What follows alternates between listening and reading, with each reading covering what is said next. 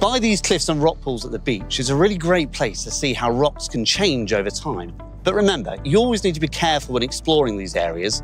Rocks can be sharp and the sea can be dangerous, so always go with an expert, someone who understands the tides and how to keep safe. I've come to this part of the beach by a special boat to explore these hidden coves during low tide. Now, rocks at the beach are made of all sorts of different materials like sandstone, limestone, or even marble. Some rocks are soft and some are hard. Softer rocks wear away faster. So, for example, limestone can slowly dissolve in rain and seawater over many years. It starts to break down and we see things like landslides, which you can see behind.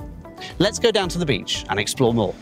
Find inspiring lessons, ideas and planning at developingexperts.com.